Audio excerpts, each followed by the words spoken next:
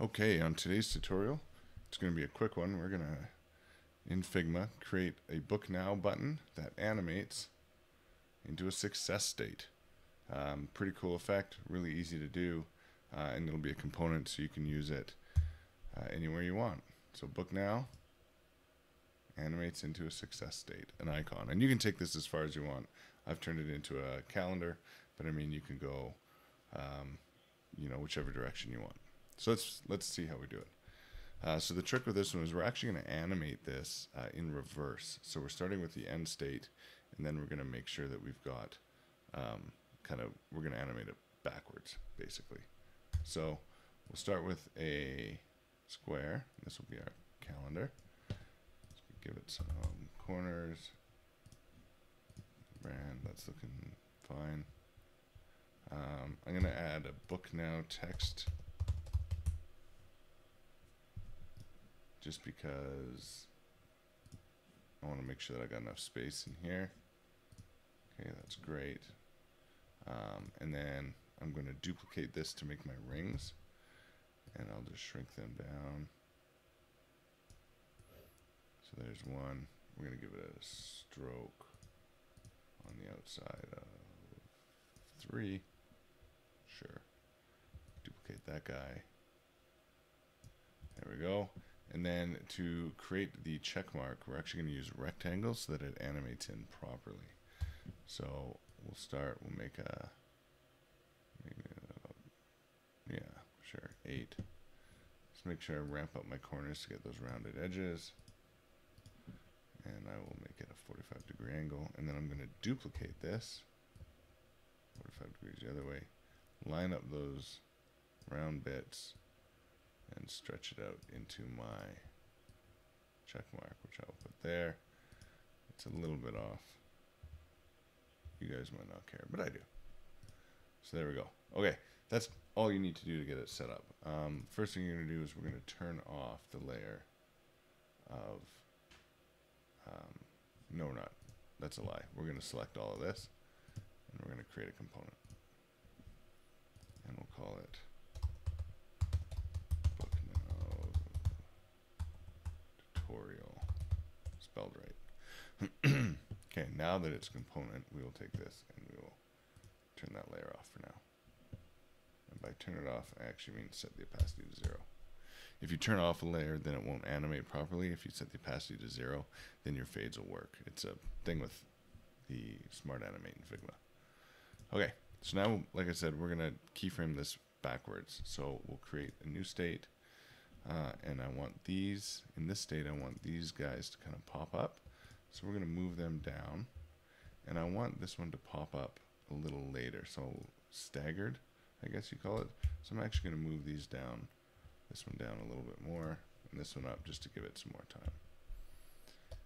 And then we're going to take these and we're going to set their layer opacity to 0.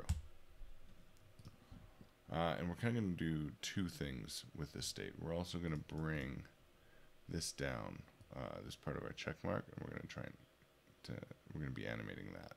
So you shrink that to there, and that's about the state we want for this keyframe. Add a new variant.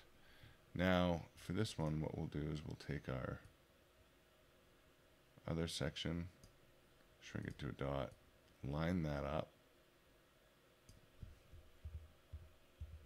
so that they're on top of each other, and then we're also going to set these layers to 0.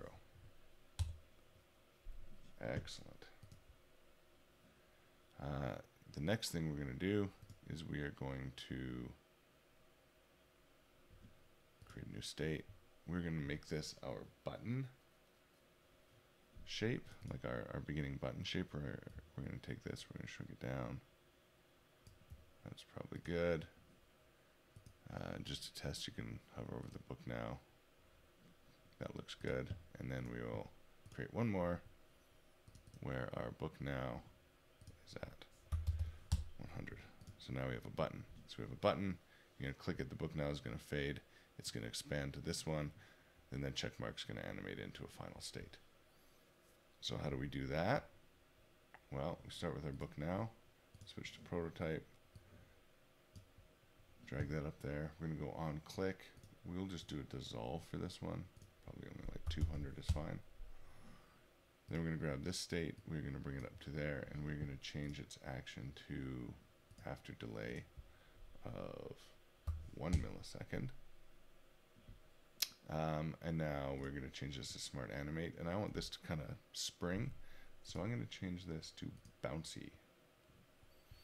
Okay, and then we'll prototype this guy to there. After delay 1 millisecond, because you can't do 0. Won't let you. Smart Animate's fine, but we're going to go to ease in and out. 300's fine. And then again, the exact same thing. After delay, 1 millisecond, Smart Animate. Okay, now that should be set up. So we will just create a quick iPhone frame. We will grab our Now tutorial button. So the key to this is that you need to set it to the last state. I mean, you could reorder the states if you want, and that's totally fine. It's probably the better way to do it. But we can test this now. So we'll go to prototype. We'll just make sure we got a flow starting point there. We're going to hit play. So now if we click this, it should animate right through to our final state. Beautiful. Look at that. An animated button that on click morphs into an icon. And like I said, you can take this as far as you want, but this is just kind of a fun little way to take your components to the next level and start adding some micro interactions into your designs. This was a quick one. Hope you enjoyed it. Like, subscribe, and check out my other YouTube channel, Muttering Pines, where I don't do Figma stuff. And for more Figma stuff, stay tuned. Thanks for watching.